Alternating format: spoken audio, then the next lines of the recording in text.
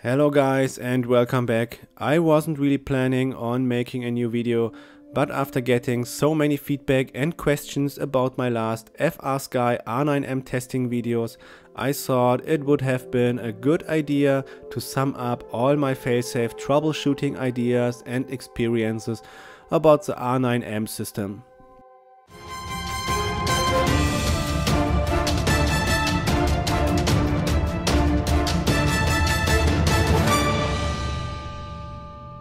So let's start with the firmware.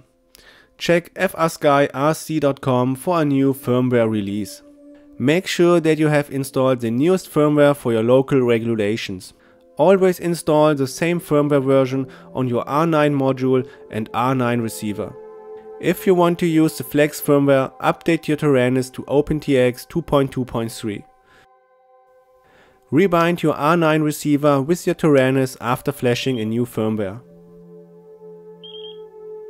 Now we get to the antennas. Upgrade your R9M module antenna with the FrSky Super 8, the TBS Diamond or the True MOX antenna.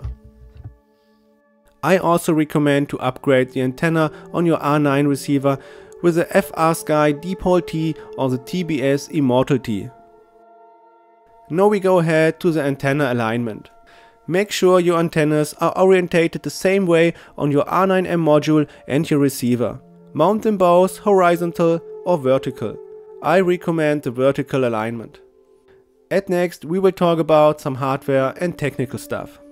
The R9 receivers are very sensitive to voltage spikes, so I recommend to install a capacitor to your power lead. If you're using single ESCs, you can also add some smaller capacitors to each ESC.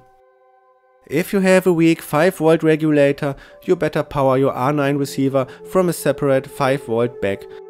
Avoid electromagnetic interferences, don't mount your receiver close to the ESCs or other components. Now we go to the Betaflight settings. Raise the failsafe stage 2 delay to avoid failsafes caused by the RSSI dropouts. Then you also have to set the channel fallback settings for roll, pitch, yaw and throttle from auto to hold. In this scene you see that the RSSI comes back. Unfortunately my quad was already in the failsafe mode, so it dropped out of the sky. With a longer failsafe delay you can avoid this scenario. Last but not least, I will show you some basic troubleshooting steps. Safety first, take off the propellers from your quad. Switch on your Taranis and select the lowest output power and the range test mode as well.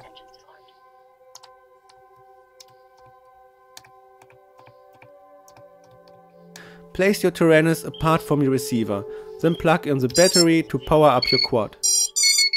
Move the antenna, move the receiver, press on the receiver and the solder joints. Move the R9M in the module bay of your Taranis. While you are doing this, keep an eye on the RSSI value and the indicator LEDs.